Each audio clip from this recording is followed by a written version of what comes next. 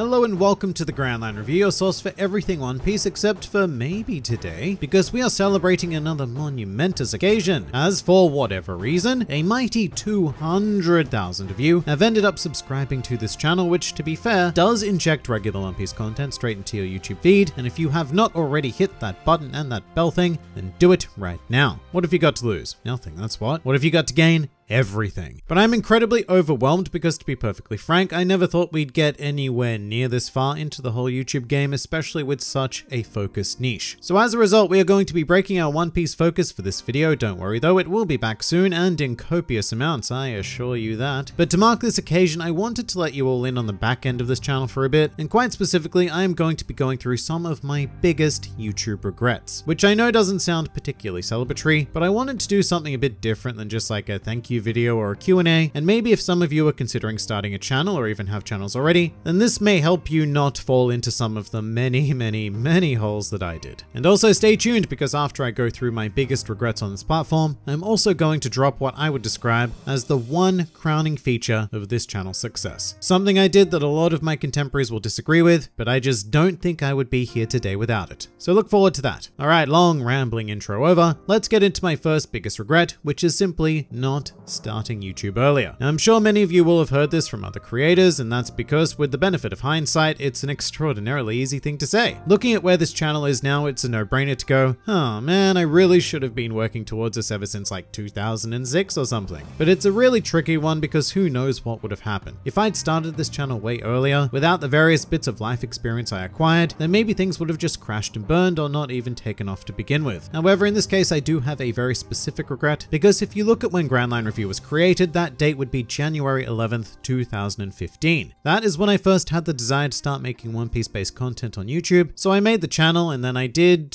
absolutely nothing with it for like a year. And then I did actually start making videos, but gave up after a couple of months. And it was really only in 2017 that I began to properly invest my time and energy into making videos. And I can't help but strongly wish that I had that desire when I first came up with the idea in 2015. And here's why I didn't do it, summarized into one lovely yet annoying word: excuses. I didn't think I was capable of engaging in a time-consuming hobby like YouTube, along with working full-time and attempting to have some kind of social life. Not a great social life, because I'm a profound introvert, but still. And I know for a fact that it was just a pile of excuses now, because I have done it. Prior to the global apocalypse thing, I was working full-time and managing the Grand Line Review, which isn't to say that I'm some kind of amazing being, it's actually quite the opposite. It's more to say that if even someone like me can do it, then you absolutely can. If you have the drive to start a YouTube channel, or you know what, if you have the drive to do anything, then just get over the excuses. The human mind and body are capable of so much more than it gets credit for, so put it to use and just do it. Do not be like me and procrastinate for a total of 2 years before finally having the determination to go for it. Alright, cool, now that that's out of the way, another huge regret I have is not doing enough research. And that might sound kind of vague, and that's because it is. There is a phenomenal amount to consider when it comes to making even the simplest of videos. And one of my biggest issues was definitely not watching enough videos made by people who were and are currently sharing my niche at the time. Other One Piece and or general anime YouTubers basically. And this is a trap I fell into, because part of the design to begin the Grand Line Review spawned from the idea that I wasn't interested in watching other One Piece videos, and that was really annoying because this series was one of my greatest passions, and the creators of the time weren't scratching that particular itch for me. So in response, I quite foolishly decided that I had no need to really research them, because I did not want to be like them. However, as a result, I missed out on a lot of really basic information that I could have easily gathered. Really simple stuff like acceptable audio quality, how loud to make your music, what kind of topics generate the most interest for viewers, what kind of video techniques were being utilized that weren't face cams, how people were crafting their thumbnails. All of this information was readily available, and I ignored it. And so I began creating videos with no standard of comparison. So of course, in my early days, this led to a lot of issues, like my music being far too loud, my voice being too slow and drony and just boring, my thumbnails being the epitome of abysmal, and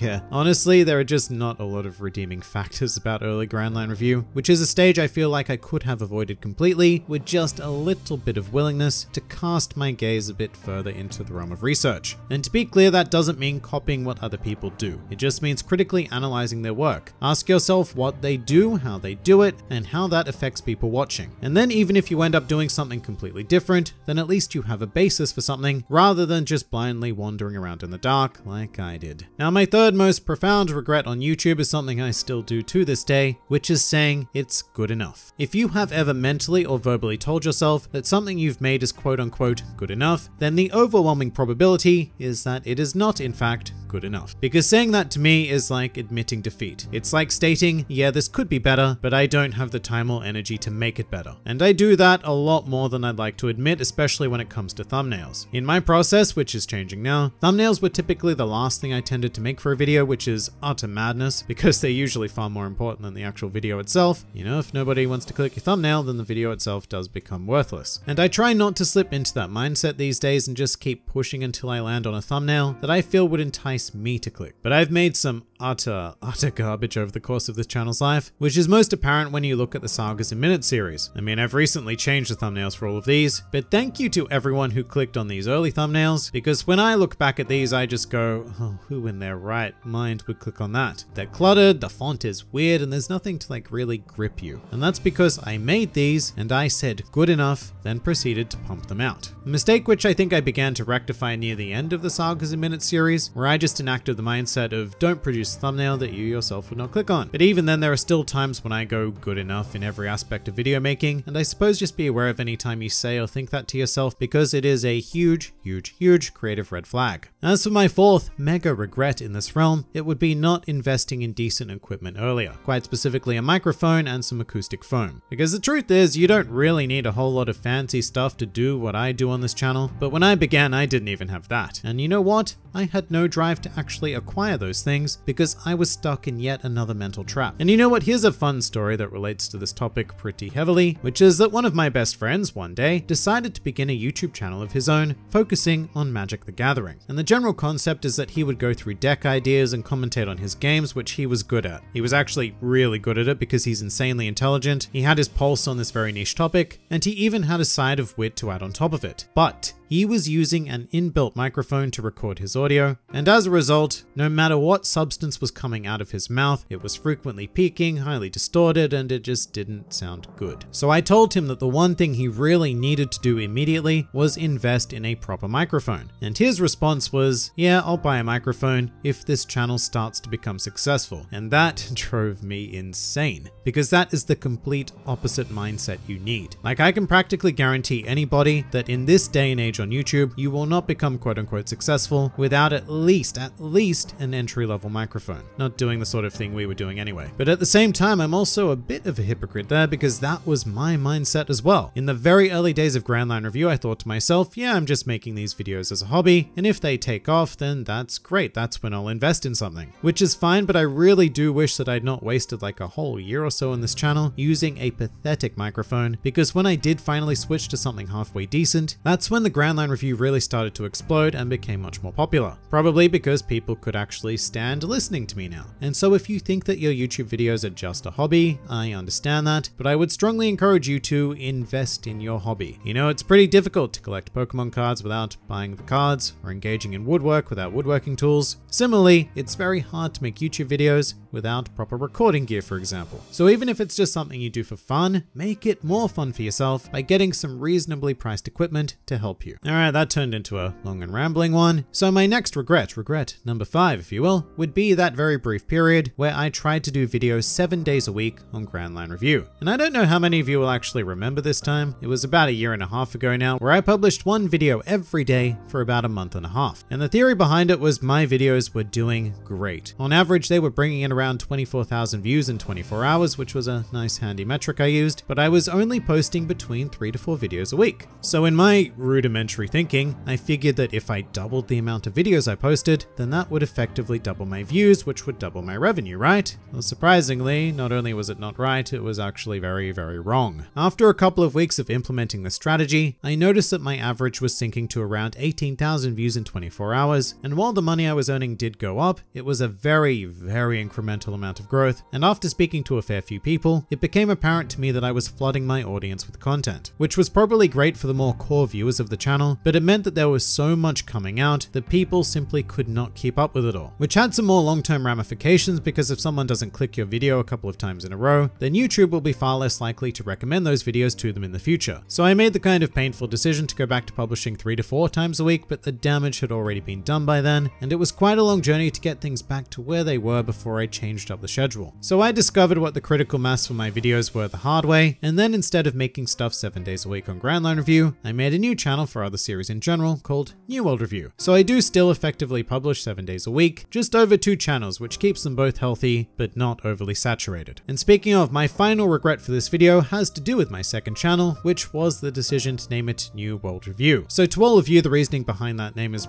probably pretty obvious. I mean, when I was thinking about how to expand this brand, it made all the sense in the world to name the second channel after the second half of the Grand Line. It's kind of perfect, isn't it? However, what I really should have thought more about was the idea that this channel was designed to cover literally any series that wasn't One Piece. So New World Review is actually an incredibly meaningless name for anyone who goes there without any knowledge of One Piece, but the worst part is, even if they are a fan of One Piece, it's very confusing because it has a One Piece based name, but no One Piece content. So it's bad all around. So as much as I do like the name and how it blends with Grand Line Review, it was far from the smartest idea, and I do wish that I could go back in time and change it. But to top off this regret-filled day, let's have a positive. The one thing I feel like I really nailed with the whole YouTube thing, which I suspect many other YouTubers will disagree with, but that is keeping the Grand Line Review focused exclusively on One Piece. Over the years, I've had a lot of people ask me why I made a second channel for other series when I already had an established audience here. And that's because I really believe in the power of niche. I really like the idea that everyone who comes to this channel will potentially be interested in every single video it features because it's all One Piece based. I think it's a much more solid proposition than trying to cover multiple series, like if the Grand Line Review featured One Piece, Bleach, Hunter x Hunter, whatever, it would become far more general. But I think that this laser-like focus on One Piece was super valuable in the early days because despite the fact that I was making bad videos, some amazingly rare people were finding and watching them anyway. And those people would then go through the channel library, which helped push out videos to more people, whereas if I'd split my focus, that growth may not have happened. Someone may have come to the channel and enjoyed a One Piece based video, but not clicked on any of the others because they weren't keen for the other series being featured, or even not subscribed because they didn't want, say, Hunter x Hunter content, clogging up their recommendations when all they came to me for was One Piece. I wholeheartedly believe that it made it a lot easier for this channel to grow, and I'm sure a lot of people will point to figures like, say, Tekking or Nuxtaku, who have gigantic audiences with a base in covering multiple series, but it's not a direct comparison because they can drive that kind of engine based on pure personality. It's a very different value proposition. And while the reality of that situation means that a channel like Grand Line Review will be highly unlikely to reach their levels of views and subscribers, I honestly don't think I'd even be here today if I'd spread my focus across multiple series instead of just providing a solid injection of pure One Piece onto this platform. So I think that was absolutely the greatest decision that I've made in regards to the Grand Line Review, accompanied by very many regrets, but there's nothing wrong with that. Very few people conduct themselves in any first-time venture with flawless execution, and learning a lot of these lessons the very hard way will ensure that at the very least, I never forget them. So take my mistakes, and hopefully it's provided some insight for your own endeavors. But what do you guys think? Please do leave your thoughts in the comments below or even join my Discord server. And if you'd like to see more videos like this, except probably not exactly like this, then please do go and check out some of my other content or even subscribe to the channel for more glorious One Piece business uploaded straight into your YouTube feed. But for now, this has been the Grand Line Review, and I'll see you next time.